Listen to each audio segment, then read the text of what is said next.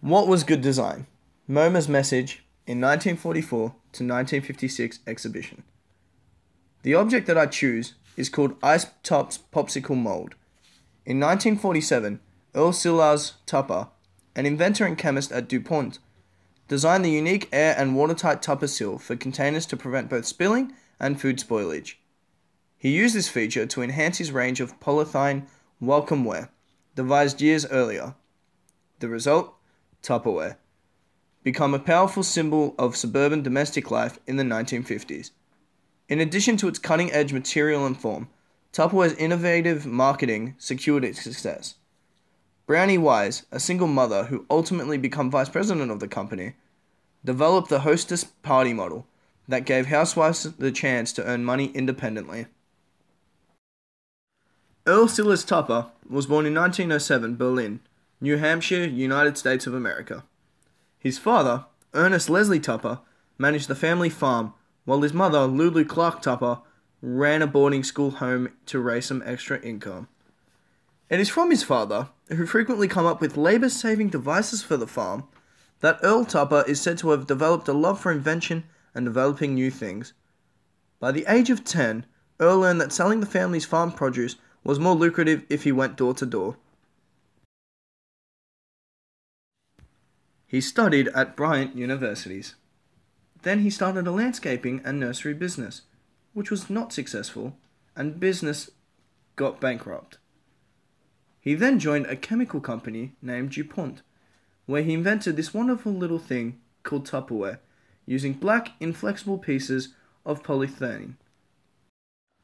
Young Earl was enterprising from an early age.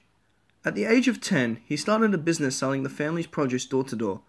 When he was a teenager, he had little patience and much contempt for his father's lack of drive. Eventually, his parents set up a greenhouse in Shirley, Massachusetts, where they offered the biggest selection of granums in the area.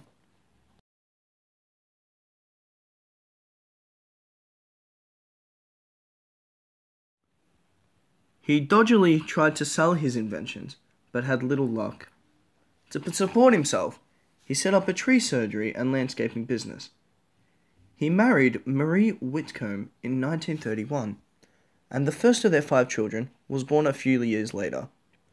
During the Depression, Tupper's clients cut back, and Tupper Tree Doctors was forced into bankruptcy in 1936.